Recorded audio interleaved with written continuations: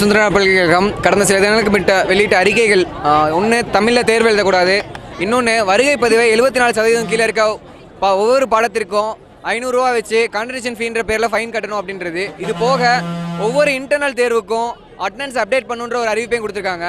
இது வந்துட்டு ஒரு கல்லூரிக்கு பல கனவுகளோட உள்ளார வர மாணவனோட வாழ்க்கையை வந்துட்டு சிதைக்கும் விதமாக அந்த அறிவிப்புகள் அமைந்திருக்கு.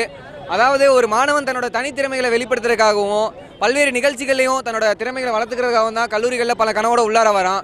ஆனால் இப்படிப்பட்ட அறிவிப்புகள், அதுவும் முக்கியமாக இன்டர்னல் வந்துட்டு ஒரு இன்டர்னலுக்கும் அட்டெண்டன்ஸ் அப்டேட் பண்ணுற அறிவிப்புகள்லாம் வந்துட்டு அவனோட தனித்திறமைகளை தடுக்கும் விதமாகவும் அவன் படிக்கிறதுக்கான சூழ்நிலையவே வந்துட்டு மாற்றி அமைக்கும் விதமாகவும் அமைஞ்சிருக்கு. இதை எதிர்த்து இந்திய மாணவர் சங்கம் கன்னியாகுமரி, திருநெல்வேலி, தூத்துக்குடி 3 மாவட்டங்களிலுமே தொடர் போராட்டங்கள் நடத்திட்டு இருக்கு. கன்னியாகுமரியில் கடந்த இல்லை ஆல்ரெடி வந்துட்டு துணைவேந்தர்கள் நியமனத்தில் இருக்க ஊழல் பிரச்சனைகளில் பல மனமே சுந்தர பல்கலைக்கழக துணைவேந்தர் பாஸ்கரனோட பேரும் முக்கியமான ஒரு குற்றவாளியாக அறிவிக்கப்பட்டிருக்கு.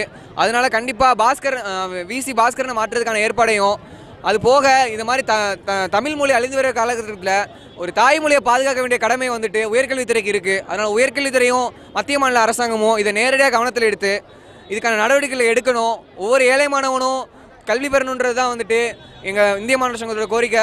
இந்த கோரிக்கைகள் நிறைவேறும் வரைக்கும் தொடர்ச்சியாக அந்த போராட்டங்கள் நடைபெறும்.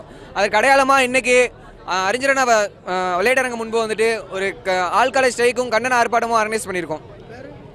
என்னோட பேர் பதில் சிங், மாவட்ட தலைவர், இந்திய மாணவர் சங்கம், கன்னியாகுமரி.